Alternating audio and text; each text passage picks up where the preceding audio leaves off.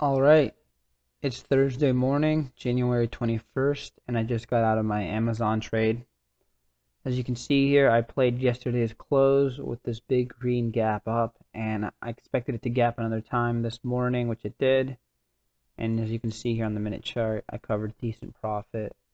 So you can see that my entry wasn't too good yesterday. I actually got the spike up at the end of the uh, market, and I got in at 32 at the high 32.68 mark. And then my exit was this morning.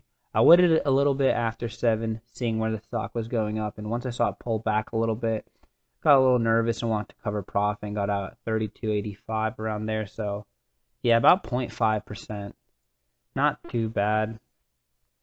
And in profit, I got roughly about $1,300 out of that trade, so not too bad. I'm pretty happy holding on to 1,300. So looking back at that Amazon trade and why I thought it was such a good trade. And I mean, you can see here that Amazon hasn't really been playing the gapping game that much lately. Yes, we see a couple gaps, but it also gapped down off of Green Day. So I kind of really wasn't focusing on Amazon until yesterday, where I saw a gap off this Green Day and hold a big body.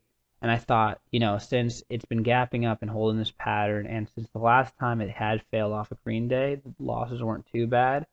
I thought this was a risk worth taking, and it ended up being a good trade. Not as much profit as I was expecting, but to show you here on my indexes, you can see that everything was heading into the new highs. That Dow Jones hit a new high yesterday, the S&P and the Nasdaq. So looking at Amazon, I was expecting it to go up because of this momentum of the whole overall market and the fact that this stock was gapping itself. So those together really, set up a really good swing trade. And to show you my watch list here yesterday, you can see that everything was really in the green besides certain stocks in finance, industrials, and consumer staples. Almost all the other sectors were killing it. And I really like consumer discretionary, especially almost everything consumer discretionary was in the green.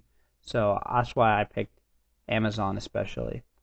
So yeah, you can see this watch list, and I'm not playing any risky stocks or options. I'm just playing the simple stock trade. And with these safe stocks, I am getting these big profits like you guys see. So if you want to learn the same thing that I do, just subscribe below and I'll keep posting.